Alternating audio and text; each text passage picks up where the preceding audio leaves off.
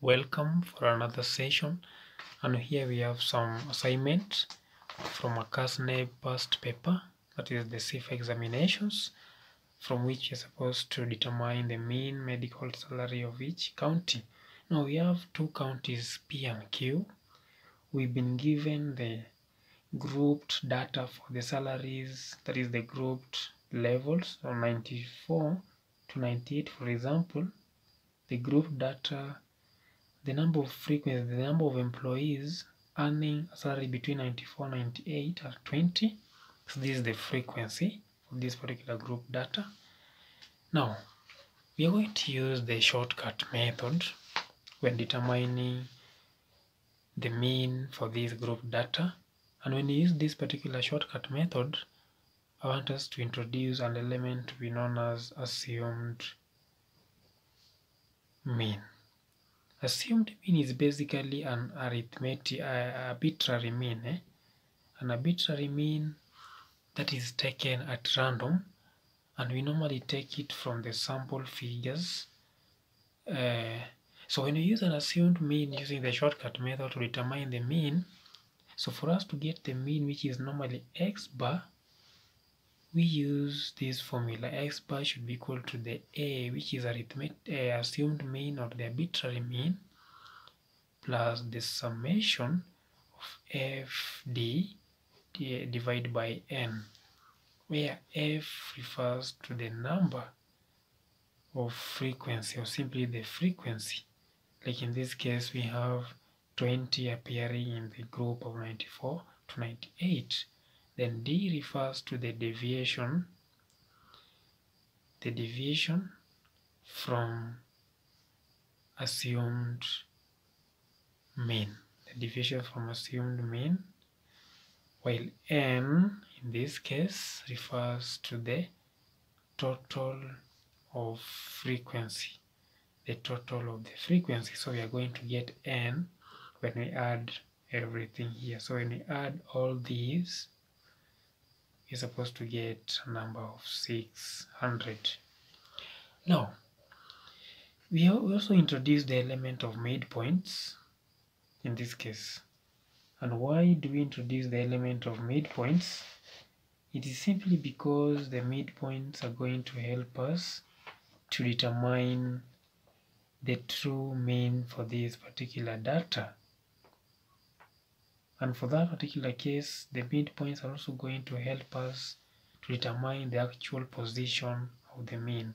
So our midpoint should be, for us to get the midpoint of group data, we normally add the two values, for example, 94 plus 98. So 94 plus 98 is supposed to be 192 divided by 2, because there are 2, which we get 96.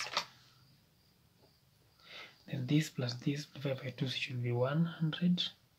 This plus this divided by 2 should be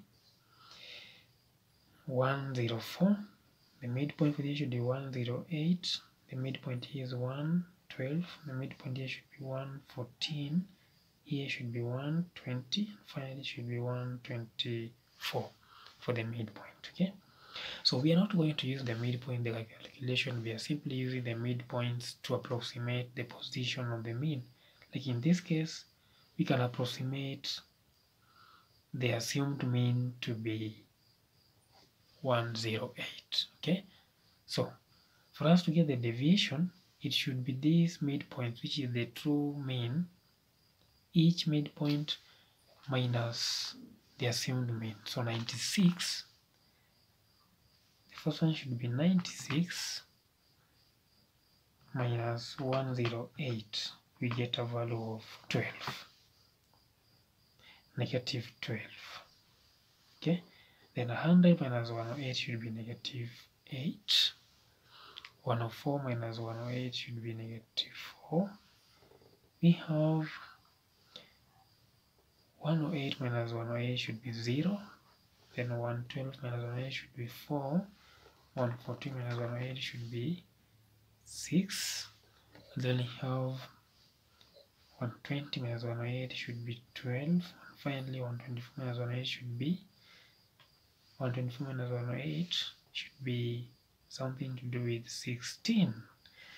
Then we get f, which is actually the product of frequency times d.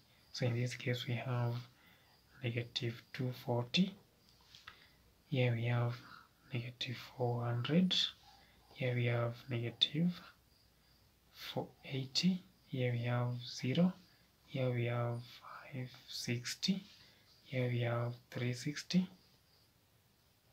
This one brings us to this 360 again, 360 again. Then here we have 160. So we are supposed to get the summation of FD, which is basically 160 plus 720 plus 560. We get a value of 1440. Okay, then we minus this one from this negative value, so we simply get their summation. 480 plus 640, 640, we get a value of 320.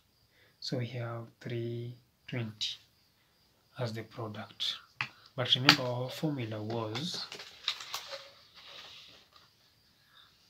A, assumed mean, the arithmetic mean should be assumed, which is 108, which is assumed, plus 320 divided by 600. It's supposed to be 108 plus divided by 600, supposed to be 0.5. 0.53. So our answer, arithmetic mean, should be approximately 108.53.